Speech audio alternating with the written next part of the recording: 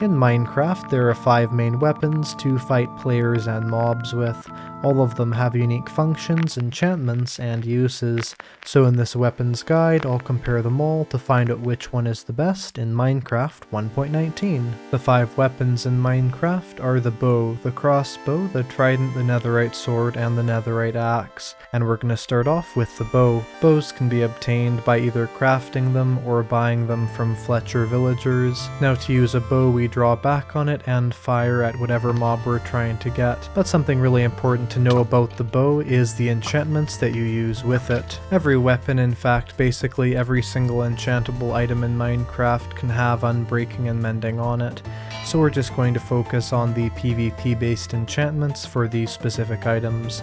For the bow we have power 5, now this increases the amount of damage that is delivered from the bow, and I'll go into the exact numbers later. There is also flame. This is basically the exact same as fire aspect for the sword. This will make anything that you hit light on fire, which is an incredibly effective enchantment, especially for burning up mobs that you would, let's say, get a food drop from. Next there is punch, which is the bow variant of knockback, and if you hit a mob with a punch bow, the mob will be knocked back considerably. Finally we have infinity, which you can only add to a bow if it doesn't have mending. Infinity makes it so that when you're using the bow, no arrows are actually consumed. One other interesting thing about infinity is then you cannot pick up the arrows that you fire, and they can't even disappear when you walk over them, they just stay there until they despawn. Now how much damage does a bow do? If you right click very quickly and shoot that arrow without charging up your bow very much, then it's only 1 damage or a singular half heart. However, if you charge up your bow for 0.2 to 0.9 seconds, that charge will make there be 5 points of damage, so 2.5 hearts. If you fully charge your bow, and you'll know it's fully charged because it'll stop drawing back and then you fire like that, then your damage will be anywhere from 6 to 11. You may be wondering why it is a differing value. That's because the damage with the bow is actually variable. So at the full level, it depends on how much of a critical hit you'll get. The chance of getting a critical hit is completely random. So for instance, hitting this skeleton here, we could be taking almost 6 hearts off of its health, or we may only be taking about 3 hearts off of its health. And the average bow damage at full charge unenchanted is 8 to 10 points of damage, so about 4 to 5 hearts per hit. Well, power 5 upgrades your bow, so anything you hit will give you anywhere between 15 to 25 points of damage, or that's 7.5 hearts all the way up to 12.5 hearts. So in the end, the unique uses for the bow are firing tipped arrows. So for instance, these arrows of instant damage will make much more damage be incurred to the mobs that we're hitting than it normally would, and of course there's tipped arrows of a lot of different types, every potion type. The other big advantage of the bow is not having to fight mobs close up, but instead being a ranged weapon. 2 other cool things you can do with a bow if you have the flame enchantment is to ignite TNT with it, or to blow up the TNT minecarts. Both of these uses of the bow are unique to its flame enchantment. What's your favorite weapon in Minecraft? Be sure to leave your answer in the comments below to see which one is most popular. Alright, well enough about the bow. What about the crossbow? You'd assume it'd be an upgrade to the bow in every way? Well, let's find out. So you can get the crossbow from it being dropped from the pillager mob. They also use it as their main weapon along with half of piglins. However, another way you can get the crossbow is by trading with villagers. If you would prefer to craft the crossbow, place an iron ingot and a tripwire hook in the crafting grid. Place sticks like this and string like this, and that will give you the crossbow. With this item, you hold right click to charge it like the bow, but if you try and fire now, it doesn't fire, but it simply charges up the crossbow. Once it's charged, you can just simply right click again to fire at the mobs you're trying to hit. However, something that makes the crossbow very much more unique than the bow is the fact that you can load up fireworks. That's right, fireworks into the crossbow. These provide a large splash area of damage. So let's take a look at the enchantments that the crossbow has to offer. So to start off, we have the quick charge enchantment going up to quick charge 3. It's fairly easy to assume assume what this does.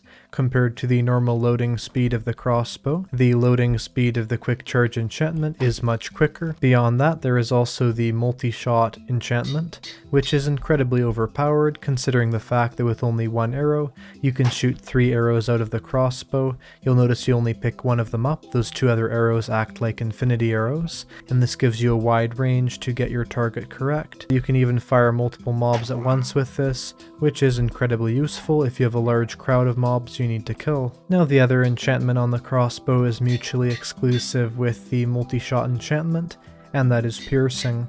It actually works a little bit similarly to multi-shot. For instance, right here we're able to hit through multiple husks at once, as you just saw, not just one. And this is really great if you do have a big crowd of mobs, as a damage from one arrow can be super efficient, going all the way up to piercing 4. So what is the damage given by the crossbow? Unlike all the other PvP weapons in the game, there are no specific enchantments which give us better attack damage. The damage is anywhere between 7 to 11 points of damage.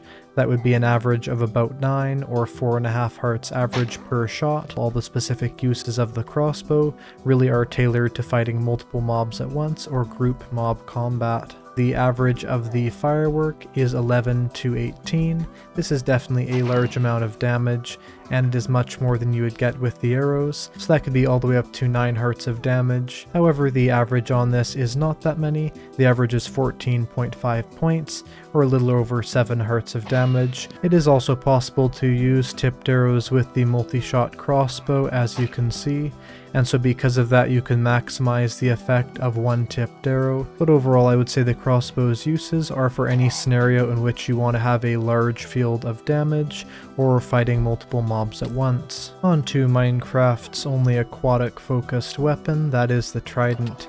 You cannot craft the Trident. However, what you can do is you can get it from Trident bearing Drowned. In Bedrock Edition, it's fairly common to get Trident Drowns. It's also fairly common to get the Trident from the Drowned when they die. However, in Java, that's exactly the opposite. It's actually incredibly difficult to get the Trident from the Trident Drowned in Java. The Trident has a total of 4 enchantments that are exclusive to it. The first enchantment we're going to look at is Impaling. This works completely differently in Bedrock as it does in Java. In Bedrock, any mob that is in the water will have extra damage when hit with an Impaling Trident versus a standard Trident. However, in Java, any aquatic mob will gain more damage when it is hit by the Impaling Trident, meaning Impaling is only really useful on things like Drowned, maybe Pufferfish, and Guardians, Elder Guardians in Java Edition, whereas in Bedrock, if anything's happening underwater, you want that Impaling enchantment. The next enchantment is Loyalty. This fundamentally changes how the Trident works. As standardly, you'll throw it down, it'll just sit in the ground like that. However, if you throw a Trident with Loyalty, once it hits the ground or its target, it will fly back up to you and eventually go into your inventory, giving you a sort of returning weapon, maybe boomerang-like. Next, there is the Channeling enchantment. If it's Thunder and you throw your Trident at any single mob or entity, a lightning bolt will be summoned, hitting those mobs. Now, something interesting you may have noticed is that we're in the desert, it's not raining. But you can tell by the sky that it is the thunderous weather, and so what's really interesting about that is that you can summon the lightning bolt no matter where you are as long as you're inside of the overworld if it is thundering. The final enchantment we have does work with Impaling but does not work with Loyalty or with Channeling, and that is the Riptide enchantment. Riptide's main use is as a way to quickly travel through the water, sort of making this strange swirling effect as you shoot through the water, but also, as you saw right there, we hit a fish and damage was incurred to that fish, killing it. Now, because of this, you can use it to kill things that are underwater or even near underwater. Now, one really cool thing about this, if you're in Java, is if you have that Riptide Trident in your offhand, and you have a weapon in your main hand and you hit a mob, the damage effect works with the item that you have in your main hand. Alright, so what is the damage of the Trident? For standard melee attacks with a Trident, the damage of that is 9. You can do critical attacks, and so with that critical attack it is 13.5 points of damage, or a little under 7 hearts of damage for one hit. For the ranged attack, it is 8 damage, and there is no variability with that. Impaling 5 adds 12.5 points of damage to any attack with the Trident. That means a melee attack on aquatic mobs or mobs in the water if you're in Bedrock is now 21.5 points of damage, or over 10 hearts of damage, whereas a ranged attack is about 10 hearts of damage as well, only being 1/2 heart of damage less. So the ideal uses of the Trident are on underwater mobs, and let's fly away from using the Trident a bit and go on to a more traditional weapon of the sword. The sword is made with 2 diamonds, or whatever other material you want to make your sword out of, and a singular stick. Now the sword can also be combined with a netherite ingot to make a netherite sword. The sword is a fairly basic item, however something to be aware of is the fact that you have to be very close to things when fighting with the sword, which can make it dangerous when fighting certain mobs. Of PvP affecting enchantments, there are 7 that are able to be put on the sword. First of all, we have Smite. Now what this will do is this will make there be extra damage to all undead mobs. There's also Sharpness, which goes up to 5. It works on every single mob. Next there's also Bane of Arthropods, which increases substantially the attack damage on arthropod mobs. Next, once you've chosen either Sharpness, Smite, or Bane of Arthropods, we have the Knockback enchantment. The knockback is great on things like creepers or really any mob you do not want to have close by to you when you're fighting them. So let's say if we're going to hit this piglin right down here, when we hit the piglin it's going to be knocked back incredibly far like you saw right there. Then there is Fire Aspect, which works basically the same as the Flame enchantment does on the bow. The Fire Aspect enchantment is great on things like hoglins, maybe pigs, cows, really a lot of farming mobs, because when you kill something with the fire damage effect, you'll notice that their drops are cooked. Next we have the only enchantment that is exclusive between Bedrock and Java, that is Sweeping Edge, which is exclusive to Java Edition. Now Sweeping Edge is something that really levels up the abilities of the sword. If you have a large horde of mobs that you have to deal with, you'll notice with that Sweeping Edge effect, multiple mobs are hit at the exact same time, and that's because 75% of the main mob's damage is attributed to the mobs that are also hit on the side. So looting is the final enchantment exclusive to the sword. Basically looting is the equivalent of fortune but for a sword. So for instance, when let's say slaying this hoglin, when the hoglin is killed, the number of pork chops that it drops will generally be a lot higher. For things especially like wither skeleton skull hunting, you definitely want looting on there. So what's the damage of this weapon that has so many enchantments on it? Well, generally the damage is 8, so that would be 4 hearts of damage with no enchantments. And hit on the way down, the damage is leveled up to 12 or 6 hearts of damage. For Sharpness, that's 11 for non-critical and 15 for a critical hit. And for Smite, that is 21.5 for the standard hit and 24.5 for the critical hit. The attack speed of the sword is 1.5, which is fairly fast so you can rebound very quickly, and the recovery time is only 0.624, which also means if you miss hit, you can re-hit a mob very quickly. The uses for this weapon are definitely in close, fast-paced combat, as well as mobs you want to get a lot of loot from, and scenarios in which the enchantments on the sword would be useful.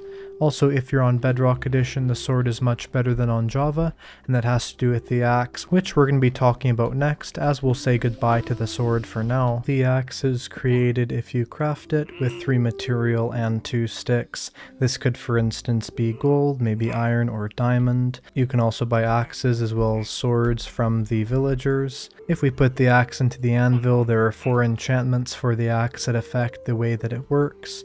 The first one is efficiency.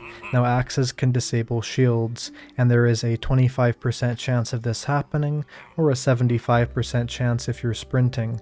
However, with the efficiency enchantment, per level of efficiency, that adds 5% to the chance of it being disabled, which means that if we're sprinting and have efficiency 5 on our axe, every single time we attack a player, its shield would be disabled if it has one. Just like the sword, the axe can have the Bane of Arthropods enchantment, the Sharpness enchantment, or the Smite enchantment. The Sharpness enchantment also, something I didn't mention earlier, it does work differently in both versions. In Bedrock it's a lot better, adding a very decent amount of damage per level, whereas in Java it's not even half as effective, but still Sharpness works against all mobs, whereas Smite doesn't. Now if we put Smite on this axe for instance, it would then work similarly to a Smite smite sword. You can also put Bane of Arthropods on an axe if you want to. So what is the damage for the axe? Well, if you're using a netherite axe and you hit something in a non-critical hit, as you can do critical hits with axes, then that will inflict 10 points of damage. If you're doing a critical hit with an unenchanted netherite axe, then that will give you 15 points of damage, or about 7.5 hearts. Now a critical hit with a sharpness enchanted axe will give you the damage of 18. A non-critical hit, the damage is 13. And if you have a netherite axe, you can get the highest of all time damage from a standard tool, and that is 22.5 if it's a non-critical hit. However, if it's a critical hit, you can have 27.5 points of damage, or a little under 14 hertz of damage with one hit, which is of course incredibly overpowered, although it does only apply to the undead mobs. Now the attack speed of this is only 1, meaning it attacks slower than the sword does. That's one of the reasons, outside of things like looting or knockback, that an axe isn't necessarily as good as a sword in terms of all combat uses. Also, its recovery time is slower, so let's say we hit a mob incorrectly, the amount of time it takes for that to rebound is going to be longer than that of a sword, meaning our combat cannot be as fast paced. Now something incredibly important to note is the fact that axes are very different in Bedrock Edition. In Bedrock, axes are not super good because basically their damage is 1 point lower than it would be for a sword. So take the damage of a sword and make there be 1 less damage on there. That is the amount of damage for an axe in Bedrock Edition. Definitely nowhere near as strong as they are in Java, but overall in a little bit slower paced combat, as well as fighting a player with shield, PvP in general, if you want to have a slower but incredibly strong close range weapon, the axe is your go-to. And now for the final analysis, what is the best weapon in Minecraft? The results are in. The best long range weapon is the bow, thanks to its power 5 enchantment affecting all mobs and its incredible damage. Also how easy it is to get early game, and its intuitive use. Next, for the best late game weapon, we have the sword, for things like the looting enchantment, as well as let's say knockback 2, or maybe the sweeping edge. There's a lot of uses you'll encounter late game for the sword that really make it indispensable, as well as the fact of its quick action. Oftentimes late game you want to be very careful with what you do, and you don't want to die from not being able to react quickly enough to a scenario. Next, the winner for the best early game weapon is actually the stone axe, or really the axe in general. The reason why is that the stone sword, which is something that you'd be making extra on top of the stone axe anyway, considering the fact that generally players will make a stone axe to get themselves trees more efficiently at first. This stone sword has a damage of only 5, and the stone axe has a damage of 9.